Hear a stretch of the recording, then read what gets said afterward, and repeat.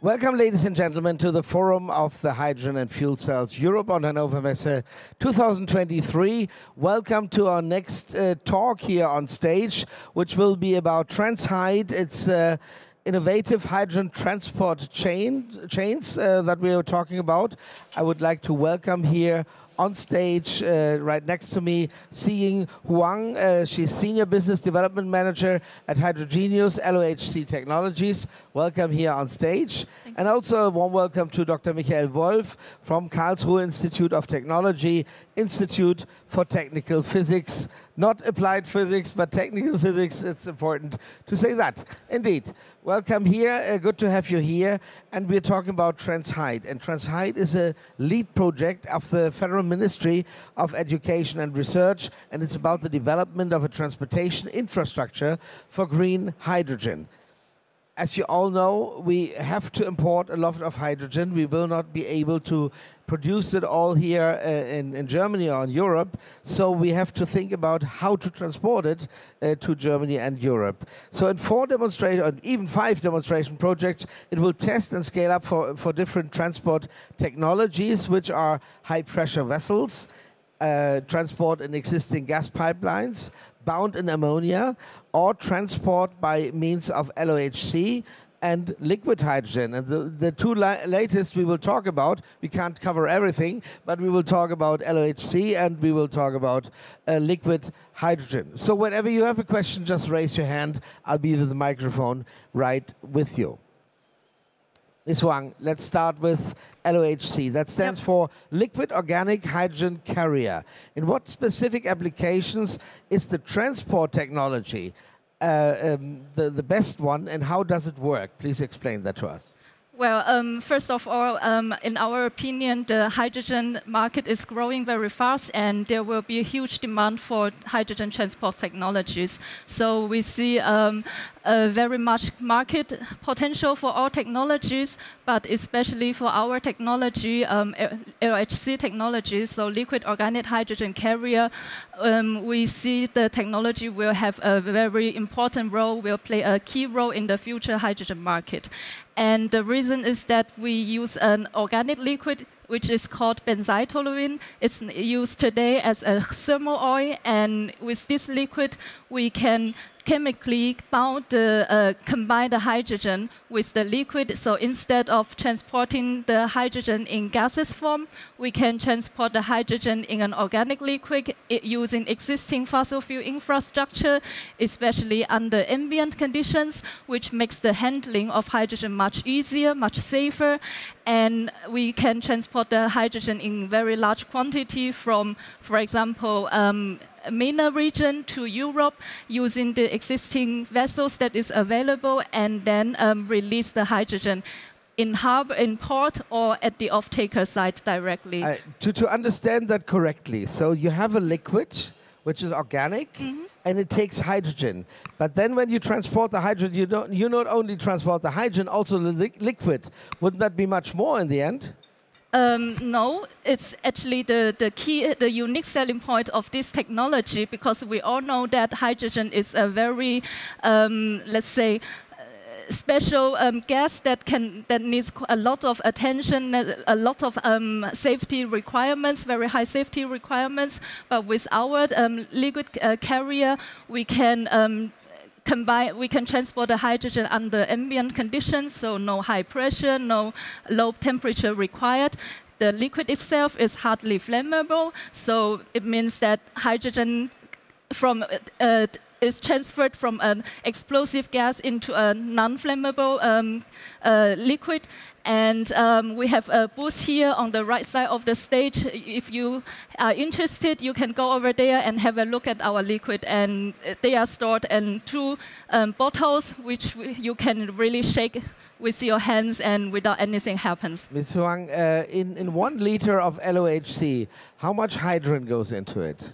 Well, in 1 cubic meter liquid carrier, we can carry about 55 kilogram hydrogen. So we have a weight percentage about 6.23%.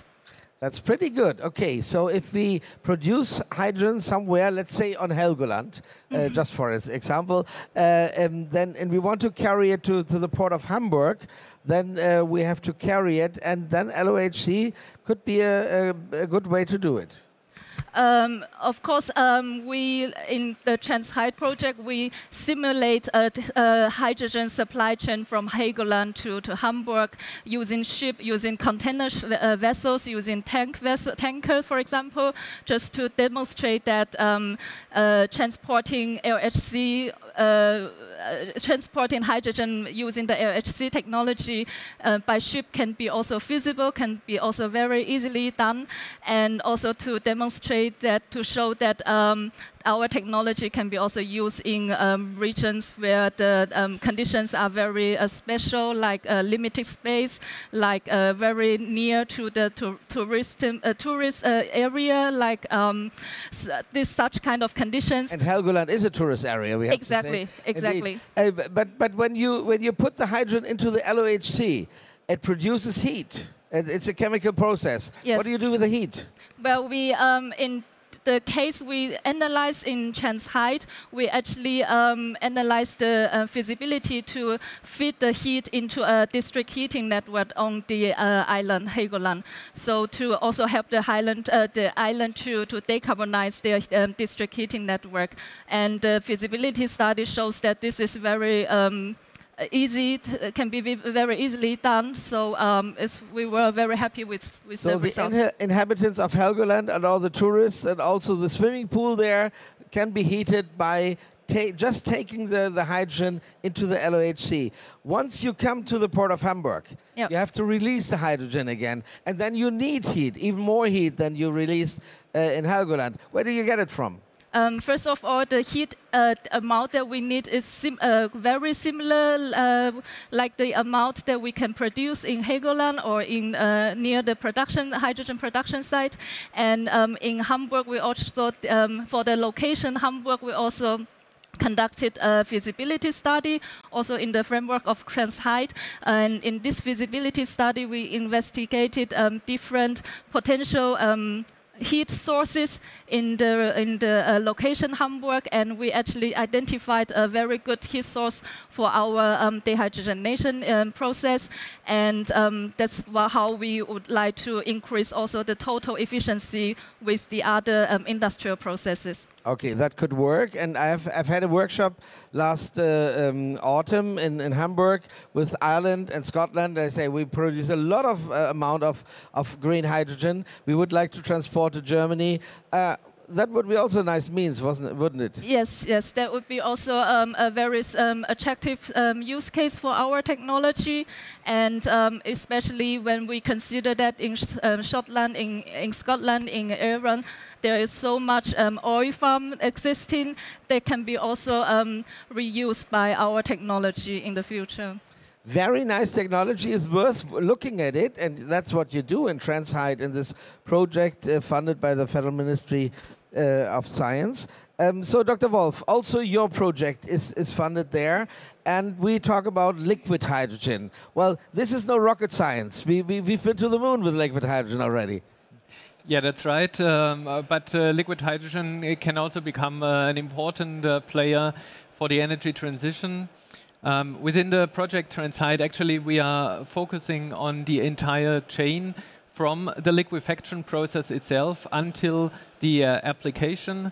And if you take the process chain as a whole, then you start with the liquefaction, but you have to address also efficient transport, efficient storage, and the most suited applications that can make use of the properties of liquid hydrogen, the specific properties of liquid hydrogen in particular. I've heard the word efficient. What about efficiency? If you liquefy hydrogen, you lose a third of the hydrogen, of the energy, don't you?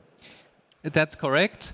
But on the one hand, that's the present value of existing liquefiers. There are studies that show that it's possible to decrease the amount of electric energy that you need to liquefy a certain amount of hydrogen substantially, from about 1/3 to about 1/4 or 1/5 of the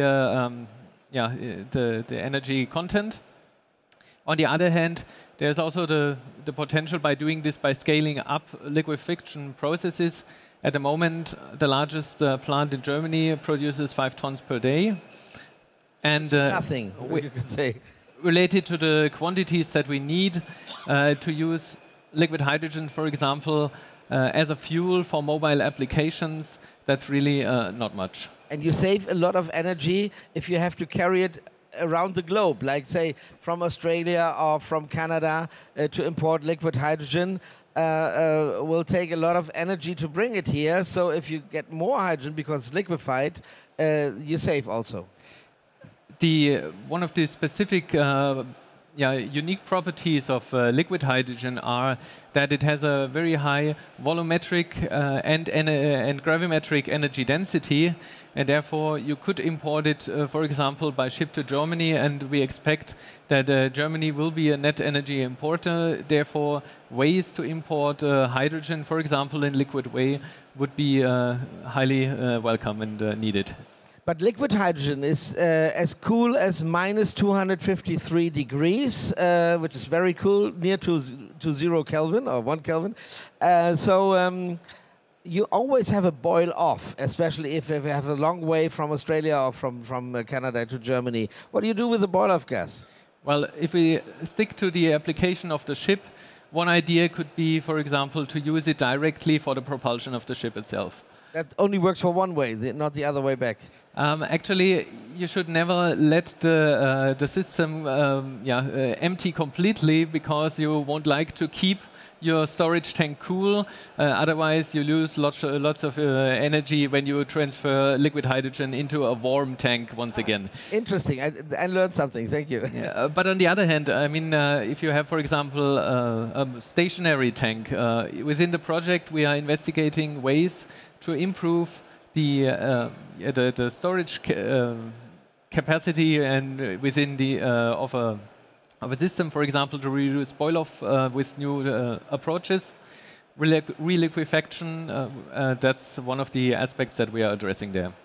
Dr. Wolf, once the liquid hydrogen comes to the port, will we make it compressed again after that to get it into a pipeline, or keep it liquid for some use cases? What use cases could that be? I think from an efficiency point of view, it's always best if you have it already in a liquid state, for example, for transport, to look into applications that require liquid hydrogen in the future, for example, as a fuel. Aviation could play an important role, and therefore, once it's liquid, it's also beneficial to transport it in liquid form to the customer that leads it once again in a liquid way. So liquid hydrogen could be tanked in an airplane to fly to United States, for instance, and you can have a shower at the plane because there's coming so much water out of it, huh? if you use the hydrogen, it combines with oxygen and gets water. Sure. Okay, very nice. So there's one application which is in the far future, of course, but which is very interesting, and you're doing research on that as well, which is a liquid hydrogen pipeline combined with a semiconductor which has to be cooled very, very deeply. So that would be very clever, both together. Yeah, actually, it's the material that is used there is a superconductor, and the specific property of a superconductor, actually it's not limited to energy transport. Superconductors could also be used, for example, in bearings, could be used as a conductor for motors. But in this specific application that you are addressing, it's about using a superconducting material, a material without electric resistance, to transport substantial amounts of electric energy. We're talking here about gigawatts, in a very efficient and compact way, combined with a liquid hydrogen pipeline.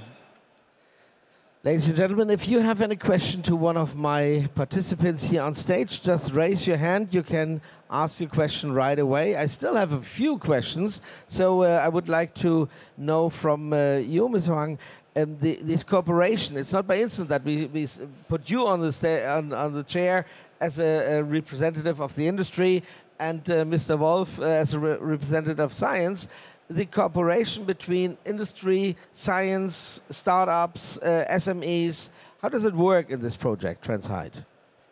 I think it works very, very good. In TransHyDE, for example, we have our scientific partner, Fraunhofer, EFAM. So they are working on the, let's say, the innovative materials that can be used in the future for LHC tanks, for example, to reduce the production cost for tanks and so on, and how to, they are also developing like drones, how to control the quality of the tanks, for example, during the operation. So I think the cooperation in our project is very good, and we have also very close connection to with other research partners in TransHyDE. For example, we work together with other partners in the NORM Verbund. So it's about standardize the hydrogen transport technologies. So I think it's a very good program for industrial companies and also scientific institutes to work together. And Dr. Wolf, when you're doing research on a certain transport carrier of hydrogen and find out, well, liquid hydrogen is just the answer, we don't need any LOHC, will you tell her or not? I'm convinced that the amount of hydrogen that we will be needing to really master the energy transition and the variety of applications where hydrogen is used is actually that big that we will need for the specific applications the proper answer, and liquid hydrogen will certainly, in my opinion, have an important contribution, in particular for mobility or for importing large amounts of liquid hydrogen. But there are other technologies, gaseous hydrogen, LOHC, ammonia, that are also really relevant and needed to accomplish the energy transition. So there's no competition. The program is technology open, of course. Ms. Huang, last question to you. Could you also imagine that one day we don't release the hydrogen from the LOHC, but only in the cars, for instance, passenger cars, we just tank LOHC and release this within the passenger cars? Yes, we are actually, so it's in other projects, we are actually working together with scientific partners and also industrial partners like Schaeffler. We have just, we closed a cooperation with Schaeffler, for example, last year, and it's about development of a LHC direct fuel cell, which means you only put LHC into a fuel cell, and what you get at the end is the electricity directly. Such kind of technology can, of course, be used in passenger vehicles in the future. And then we need a complete new infrastructure, don't we? Well, you can still use the fueling station like today, the fossil fuel filling station. That's correct, yeah. But you need two, you know, to pump off the old LOHC and give the new one on. But this is another discussion. This will be a small question that has to be done by smart logistic companies, but I think that will not be the major issue. Thank you very much, Ms. Huang. Thank you very much, Dr. Wolf. It was a pleasure talking to you. Highly interesting projects you're working on. It's all within TransHyDE from the Federal Ministry of Science and Research. And I'm happy to have you here on stage. Thank you very much once again. And thank you, the audience, for your attention. Thank you.